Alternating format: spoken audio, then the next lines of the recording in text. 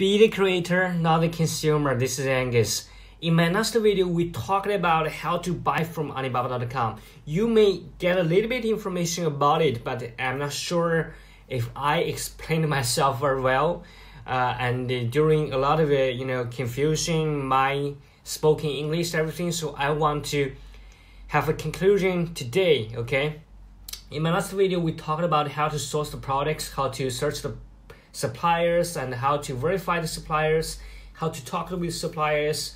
If you can get a sample, if you can, have as much information as you can of the suppliers. Okay. So today, all I want to do is to have a simplest list of the secrets of buying from Alibaba for you guys, so you will know very clearly that when you're buying from Alibaba.com, what you need to do and what you need to bear in mind. Okay, so the first thing it will be you need to have a short list of suppliers. No matter how we source the products, how we search the suppliers, how we talk with them, how we verify them, or how we talk with them, you need to have a short list of suppliers. Okay? Why do you need to do that? I will explain to you. So the first thing is that we need to have a short list of suppliers. Okay? Suppliers.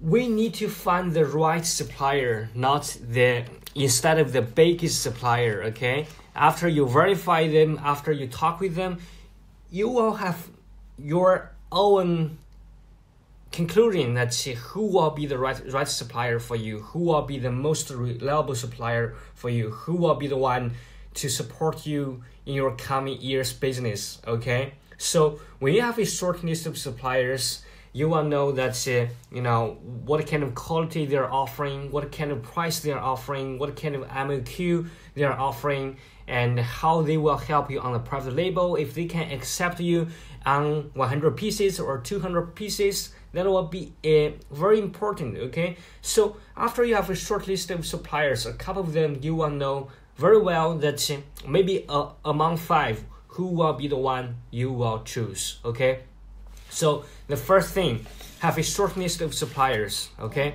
the second thing, when we talk about buying, we always kind of concerning about the payment term. Okay, how we need to pay the suppliers.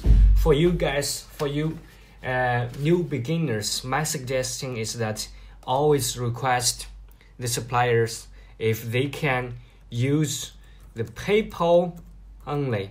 Okay, why do we need to do this? Because you're new to this business. You did not visit China before. You did not buy from online overseas before. So if you use PayPal, that means you have PayPal back you up. If you have something wrong or from the suppliers, you can always claim the refund from the PayPal.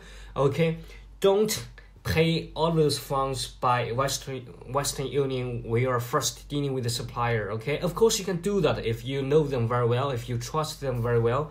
Okay, and most of the customers I'm dealing with, that very first time, that if they're buying some samples or a small order like less than $1,000, they're paying me Western Union. Okay, but here I suggest you guys, because you're new beginners, you request them to pay them by PayPal. Okay, normally if less than $1,000, it's very reasonable that to pay them by PayPal. The suppliers, if they do not offer you this, okay, just leave it away. Okay, you can at any time you can decide that if you will give them order or not. Okay, so the first time business, to be as cautious as you can. Okay, using PayPal only. So after you know more about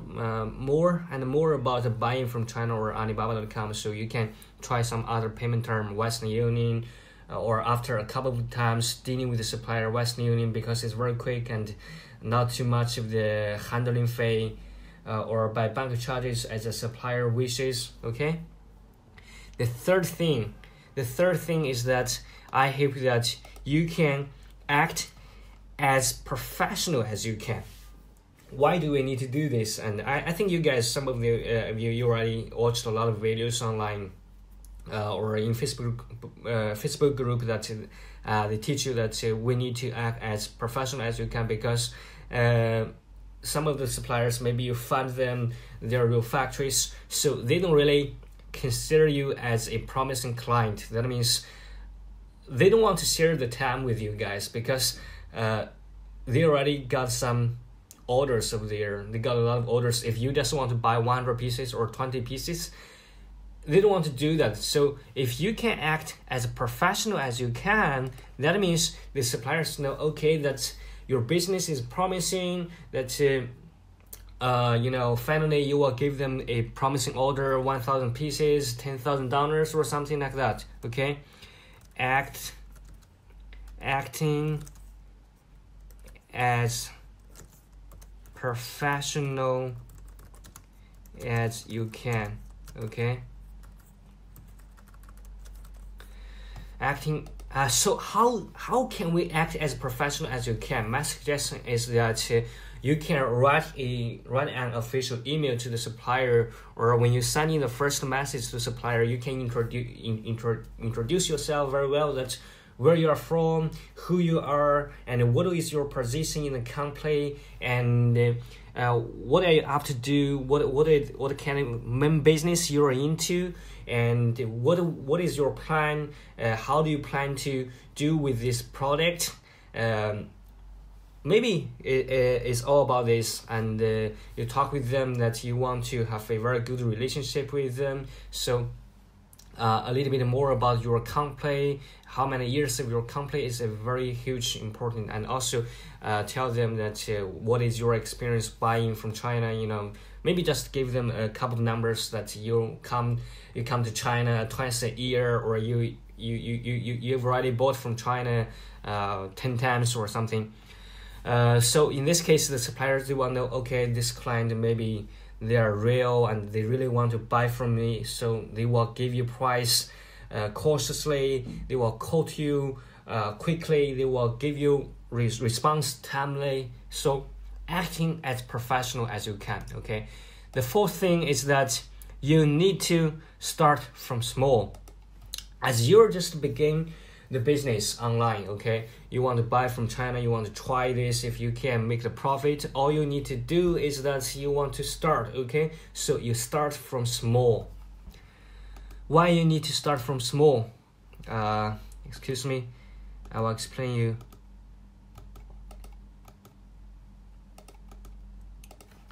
Starting from small.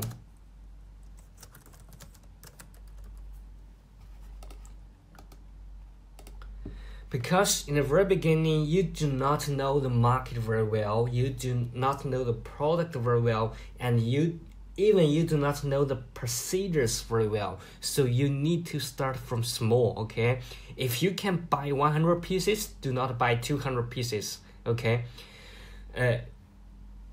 I just have a customer, they consulted me about the shipping fee from China to US to the Amazon warehouse. Okay, he kind of bought around 500 pieces.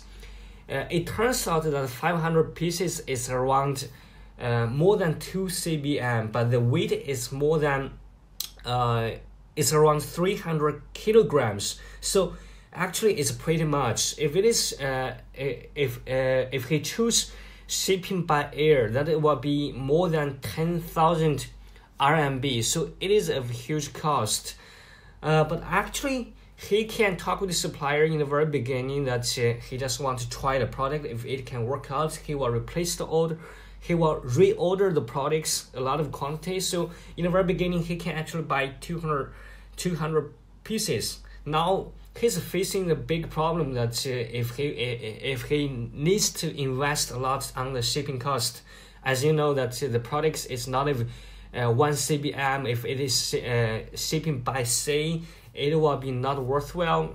It is worthwhile, but you will take a lot of time to shipping by sea.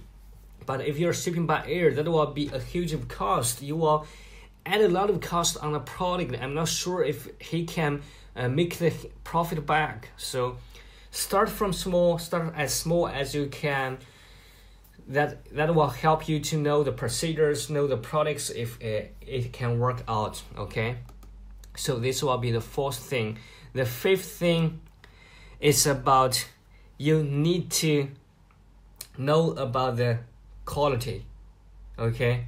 As I mentioned that in the last video, always get a sample.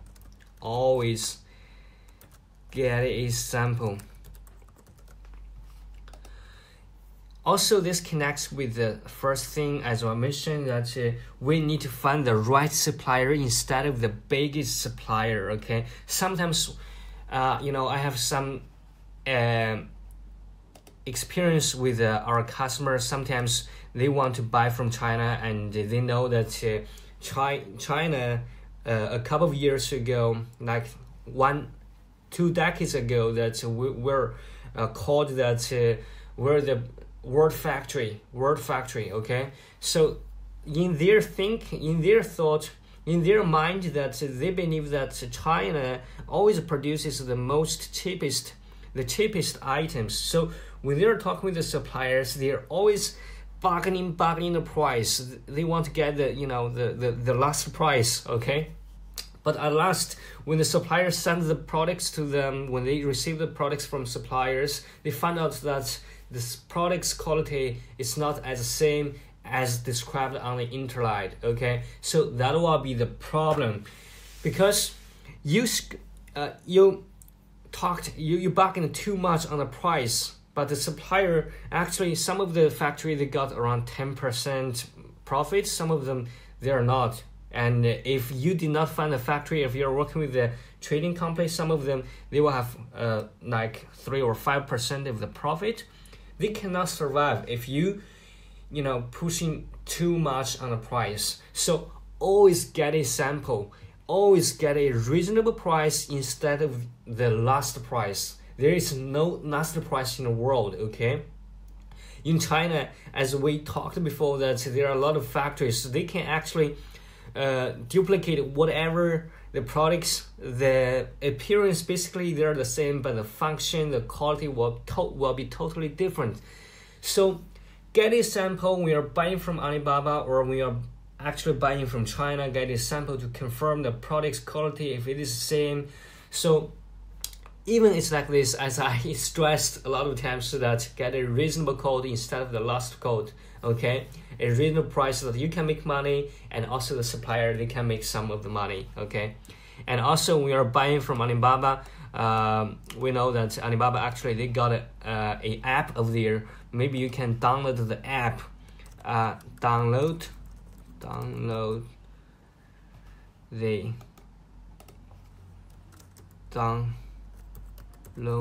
the Alibaba app, because I think this will also help you, because you're in international business. You can sometimes connect with the suppliers by the app, so you can always connect with them after the suppliers send you a message. You can reply them very well. That's the same thing, because